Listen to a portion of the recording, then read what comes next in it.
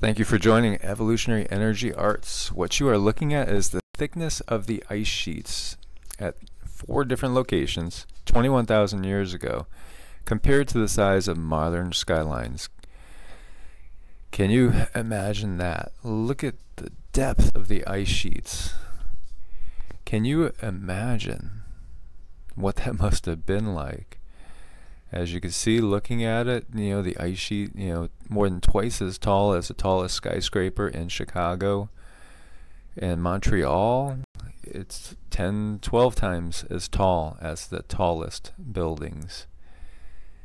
So this was 21,000 years ago here on Earth in the last ice age. And the last ice age wasn't even the coldest ice age. There have been colder ones.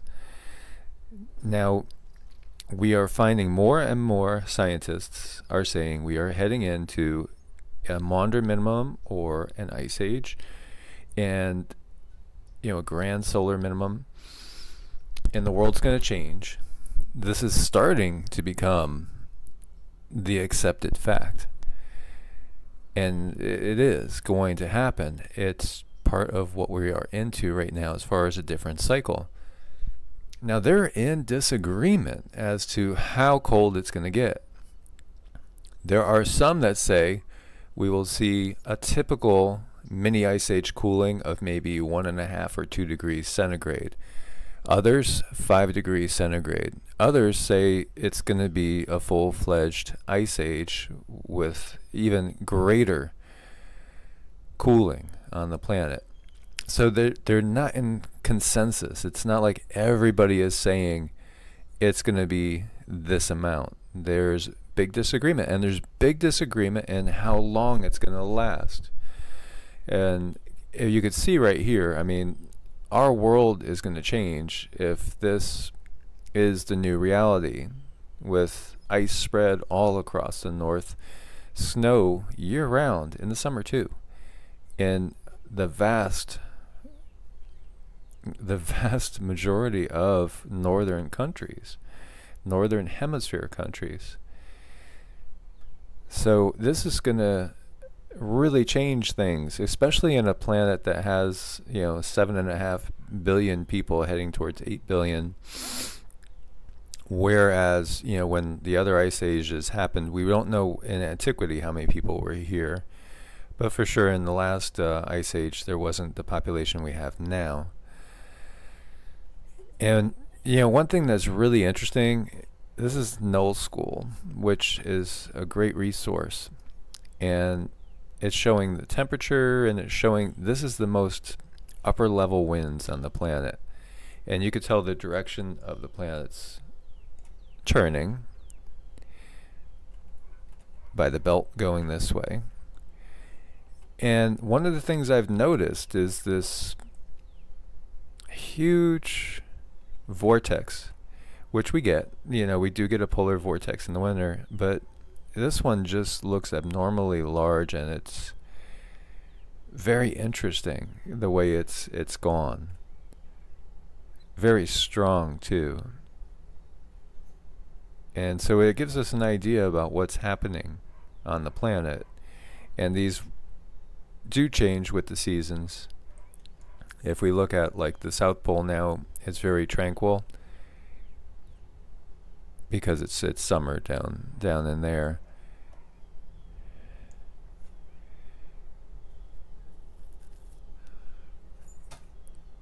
And this is such a great tool.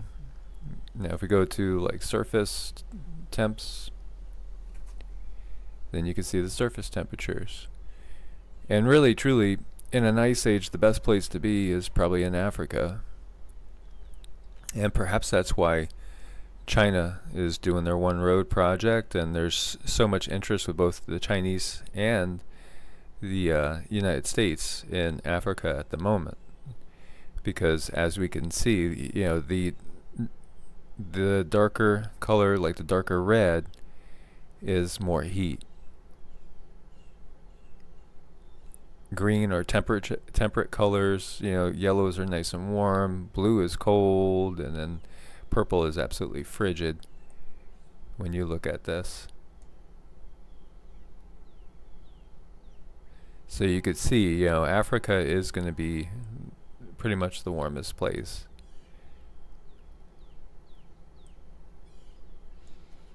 Now, there's different things happening this time than a simple GSM or a Maunder minimum, because we also now are getting the scientists to admit that the poles are flipping. They are in the process of flipping. And we know that when the poles flip for a brief time, our magnetosphere drops to virtually nothing. And either way, as we go into this pole flip, we're going to have more and more radiation coming in. And that is probably a big part of their chemtrail spraying, is to try to decrease the radiation effects and bounce the energy back off out into space. Now, more cloud cover means greater cooling, and we're going to have volcanoes going off at a huge rate, exponential rate, and we're going to have a lot more cloud cover. So all these things are tied into each other.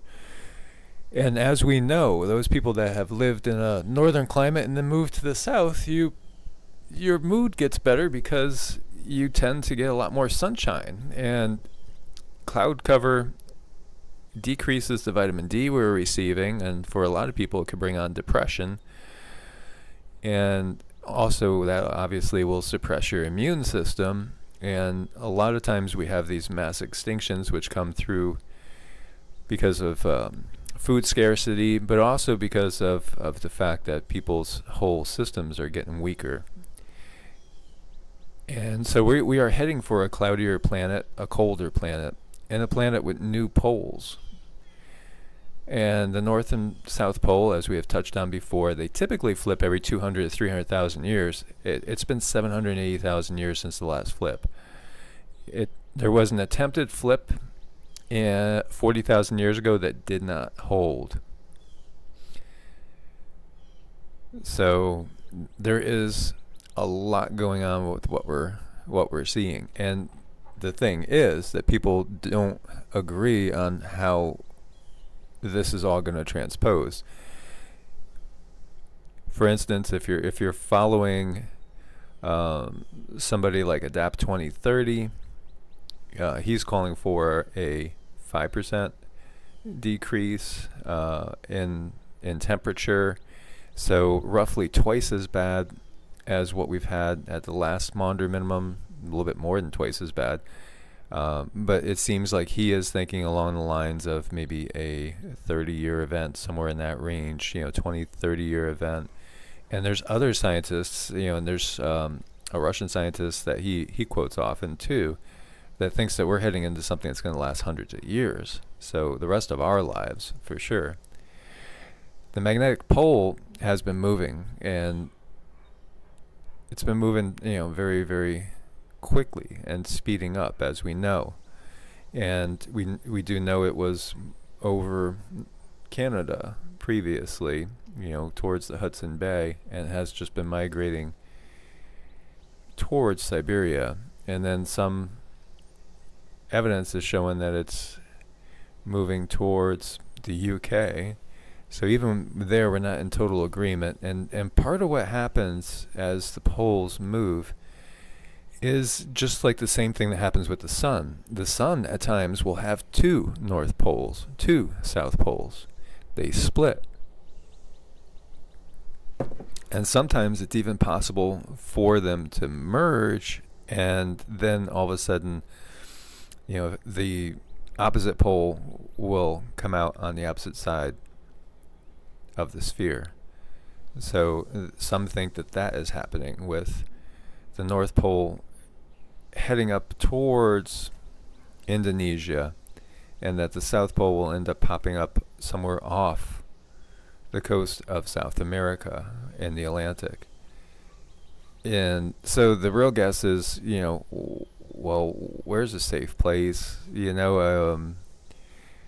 How should we plan our food? All that. I mean, really what we need to do as a society is to weatherproof our food. And that means, massive greenhouses. Perhaps even I've seen some scientists calling for floating ones that could be moved, on the oceans themselves, so we could move them to the most optimal place. Think of gigantic aircraft carrier size boats just housing nothing but greenhouses growing food hydroponically, and there's so much money we need to be throwing towards these type of technologies instead of the military budget, because we're going to end up having all sorts of issues with feeding people in a world that is so much colder, even a world that's only 1.5 to 2 degrees colder. It makes a huge difference with food production. Huge. So this article over here is saying, when our magnetic field flips, say goodbye to modern life. And as we know, looking at the record, it appears that we've had high technological societies in many ways that have just advanced societies that have just wiped out and restarted. And there's probably many reasons for this, including pole reversals, including ice ages, floods, all sorts of things, that contribute to this, and perhaps influences from other beings. So it's all talking about this North Pole eventually switching places with the South Pole, with apocalyptic results. And they're not going to be in the same spot, as we've said. They're migrating and they're moving fast. They could pop up anywhere. And truly, I don't think there's the scientists that could really pinpoint exactly where they're going to end up. Because as you start researching it, you start to see people have very different opinions, but they are now, most of the scientists are starting to swing towards this and saying, let's forget the global warming. We have to plan for a colder world. And colder is going to affect the food production more than the global warming. So what do we do? Well, we really need to get these topics up for discussion politically, for one. There has to be planning, otherwise you're going to have what's going on in Venezuela. And think about Puerto Rico too. I mean, Venezuela and Puerto Rico are two examples that we could look at and say, oh, what if this happens on a worldwide platform? Venezuela, where there's no food, and it's just absolute chaos because of government mismanagement and because of the sanctions that have been put on it. And then what happened when Puerto Rico lost all their power? Because can you imagine if we all lose all of our power? Now, people have been moving into cities more and more all the time. And the cities, people need to bind and get together with their neighbors to form plans and to help each other out, because we know what happens when power outages come. And a lot of times you have all sorts of crazy looting and societal breakdowns. You need to band together with your neighbors, and you need to form plans, and you need to provide for each other and support each other. So there's huge changes coming, and all the evidence shows that this comes out quick. So it's not like we have decades and decades to plan, because I have heard most of these experts, and they're all kind of saying we're already in it, and a couple of them are saying 2018 is the first real year of the beginning of the ice age. Others are saying 2021 it'll be very, very cold, and we'll probably have a year with no summer in most of the northern hemisphere. You'll really notice it if you're used to being 85 degrees in the summer, occasionally touching 90, and it's staying in the 50s and 60s, and maybe it jumps up to 70, and then you have snow overnight in the summer. That's probably what you're looking at in many, many areas. So just locally, you're going to have people with their own little gardens failing. You're going to have local smaller farmers failing, and then globally it's going to be a real push for food. You're going to have tremendous price swings, and these things are what invasions and wars come come from in many cases.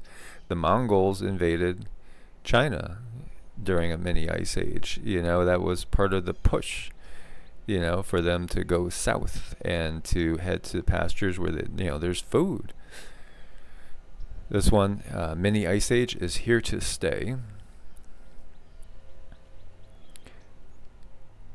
And this is from June of 2017, and showed that in April, temperatures both in the northern hemisphere and southern plunged dramatically last month.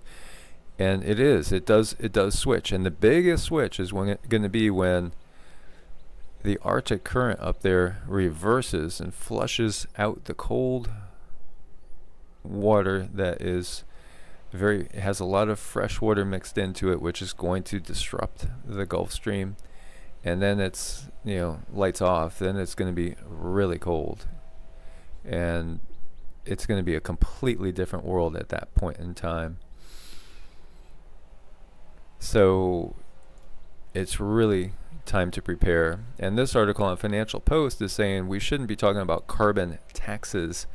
We should be talking about carbon incentives to get people to make more carbon to warm up the planet, because we need to warm it up, not cool it down, because we're heading into a little ice age. However, it's a natural cycle. You always have global warming before it plunges into an ice age. It's like getting a virus and your body has a fever in order to cool it. So that is the same sort of thing that's happening right now. The Earth is going to cool itself. But also, it's the fact that the sun is in its cycle, and it's where we are in the galaxy as we go through our orbit with our sun and the greater precession of the equinox. So there's many factors going on. And as we've talked about, increased volcanism going on. As we had that tsunami warning yesterday, it makes me wonder about La Palma and the Canary Islands, and because if that did go, then we would have a massive tsunami, just like they were, testing for the East Coast completely, and also for UK and Spain and France and Africa. It would just be a horrible thing. But understand that the planet's much more active. There's going to be a lot more volcanoes going, and there's going to be a lot more ash put in the air, which is again going to amplify the cooling. So we don't know if the cooling is going to be gradual or exponential, but we do know that it does happen relatively fast. It's not like it's going to take us 20 or 30 years to get into this. It's already in progress. And this article is talking about South Africa might be the epicenter of a geomagnetic pole reversal in progress. And it's definitely happening. And this over here shows you magnetic field strength. And this area over here around Brazil is the South Atlantic anomaly. And that's an area of very, very low magnetism. And so somewhere off of here, one of the poles could end up. Somewhere off of in this circle, this could be the ending spot of the South Pole, with the North Pole being more like over in Indonesia and Southeast Asia. So we could end up with a globe that you would not even recognize, basically flipped. And we know from the way that they built the Great Pyramid that at some point we're supposed to be pointing the shaft on the Great Pyramid. One of the shafts is going to point directly towards Vega, where now it's pointing towards Polaris, marking the North Pole. And it's a 50-degree difference between the two. So, perhaps we're in for a 50-degree shift. We really don't know. This is all conjecture, and there's really no scientists that know exactly what's going to happen. And this is talking about the lava lamp effect. You remember those lava lamps? Those of you that were around in the 80s and 90s, and they were so popular back then, may explain chaotic flip-flops in the Earth's magnetic field. So it's all about the internal flow of the iron core of the Earth responding to all this increased energy coming in because the shields are down. So we really don't know exactly what's going on with that either. And, what is the final outcome? I think the best thing for us to do, is truly be aware and awake, to demand change in a political way. We need to change what's going on with the earth. It's time to, stop spending such a huge amount of money on the military and being afraid of each other. It's time for us to bind together as one big family, because we are facing something very big. We have two big things coming. We have a magnetic pole reversal, and the scientists are in disagreement on that. There's many mainstream scientists that don't want to panic you and want to say, well, it's just magnetic, maybe it'll screw up with our GPS. That's about it. There's other scientists saying, no, it's going to fry everything. You're not going to have any electronics, but they're not going to come out and say, well, it's going to cause an actual pole reversal, where the Earth itself is going to shift, or the crustal displacement is going to happen.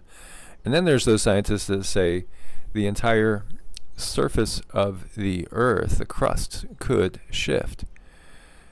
In which case, then you have, just unbelievable Earth changes. Tsunamis, and everything will be completely different. And there's very, very big differences there between them, and we really don't know. So what can you do? Again, we could demand change on the local level, getting ready, spending money on things that are going to save people's lives, provide food, provide shelter, provide comfort, and stop spending so much money on the stupid militaries, which have been used to just keep us apart. We need to band together as people. We need to help each other. We need to work together instead of do what happened in the past. And what's happened in the past in times like this, you have wars. You have political countries, going and invading others for their resources. It'd be much better if we could all cooperate together. China has built all these ghost cities. These cities that are in the deserts and in spots that are not really even inhabited, and yet they're building them for hundreds of thousands of people to inhabit. Why are they doing that? Well, because they know what's coming. They know what's happening.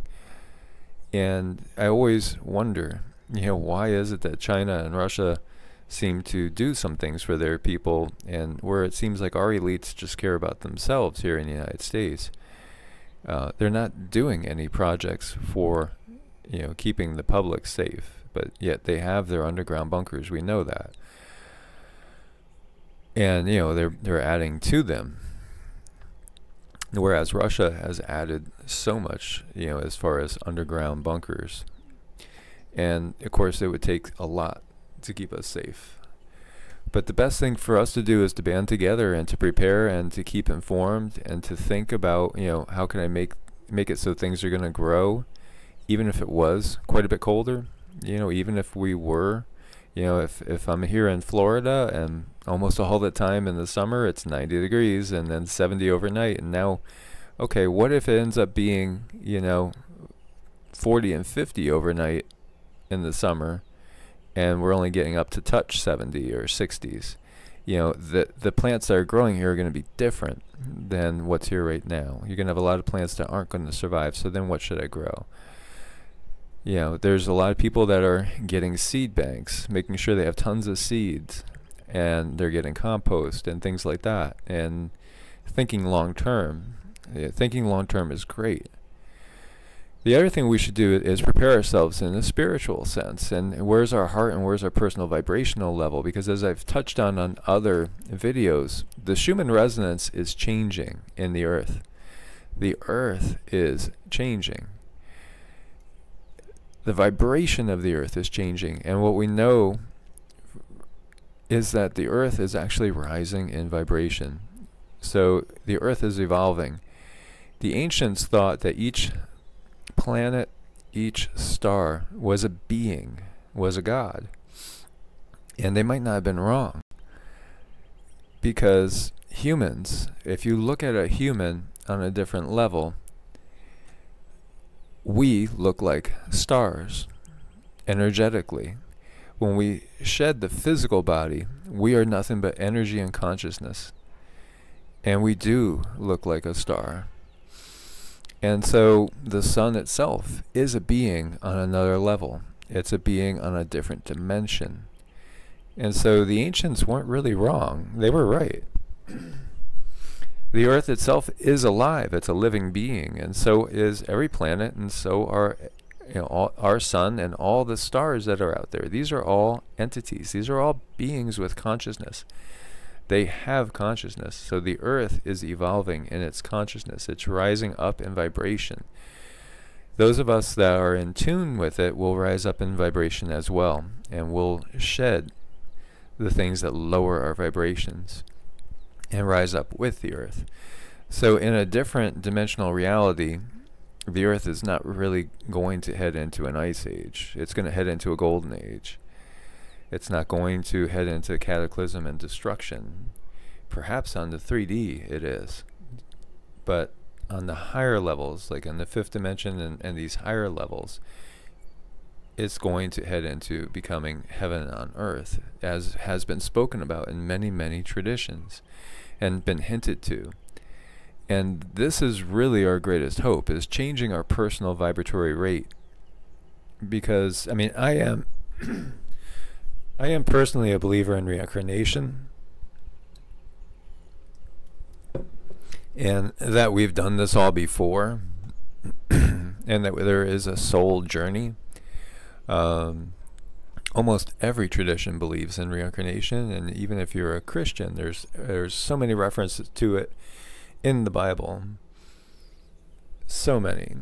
Jesus and John were taken for Elijah, and there's just reference and reference and reference, and in the hidden traditions, Enoch ascended. Enoch walked with God, and then he was no more. In the hidden traditions, Enoch and Ezekiel ascend and become basically like angels. You've heard of Metatron and Sandalphon, perhaps. But in the Kabbalah, the hidden mysteries, now these things were taught to initiates. We are going to change, and it even says it in the Bible, and the Apostle Paul talks about it. He says, "Lo, I will tell you a secret. We shall not all die, but we shall all be changed, in a twinkling of an eye." And the Tibetans, with their meditations on achieving a rainbow body, and all of a sudden, after meditating for prolonged periods of time and getting to a certain level, go to visit the monk who's in meditation, and there's his robe. He's gone. His whole body has just disappeared. Where did he go? It's possible, because ultimately we are consciousness itself, and that's what we are. We're consciousness. We're energy. Energy can't be created or destroyed. It can only be transformed from one state to another.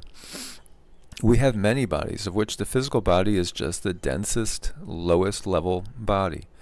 There's the etheric, emotional, mental, celestial. There's all these different bodies that are all a part of us. And then we are our own star. And so it's really nothing to fear, everything that's going on, because this is all part of our learning experience and why we came here in the first place. We came here to change things for the better. That's why we're here. And if you're listening to this, you're somebody that knows this on the inside, that knows you came here for a purpose. And you came here to help in this transition, to lift people up, to help each other, to release people from the ignorance that we've been in, the amnesia that we've suffered. So this is all really an opportunity to shine your light and to do what you came here to do, to help others, to band together, to get the human race thinking as one again, instead of thinking as a tribal society pitted against each other. And this does not mean that we have to give away our customs. It doesn't mean that if you live in France, you have to change your ways and all of a sudden do what the Americans are doing, or that if you live in China, you have to change your ways and do what the Russians are doing. And or if you're in Greece, you have to change your traditions and take on the traditions of the Dogon, for instance, in Africa. No, I mean, those are all beautiful cultural distinctions, and having a united humanity wouldn't get rid of that. It would accentuate it, because we would enjoy each other's differences in peace, without the fear of invasion, without the fear of war, because those fears are put on us by these governments that love their power and they want to maintain their power. It's all about power for them. That's what fuels this, is the lust and love of power. And that's not why we're here. We're here to share the bigger truth, which is we're one united humanity. And we need to rise up and shed the chains that have been binding us downwards into division and fear. Fear is an energy that won't allow you to hold love. We must shed our fear of each other before we could hold love, and before we could really truly help each other. So we need to get out of that. We need to get out of that mindset. Our change is coming. Oh yeah, for sure. We are right in the middle of it, and it's going to speed up.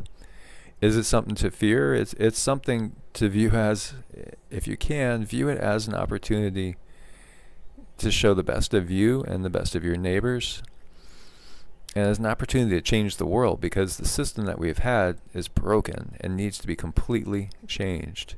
We need to work together, and we need to work together fast, and we need to demand change.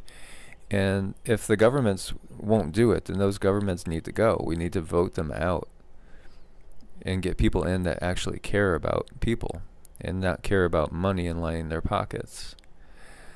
As always, please like and support the video and the channel, share, make more people awake, subscribe if you haven't subscribed. We gotta wake people up to what's going on, because the time is getting late and we need more action.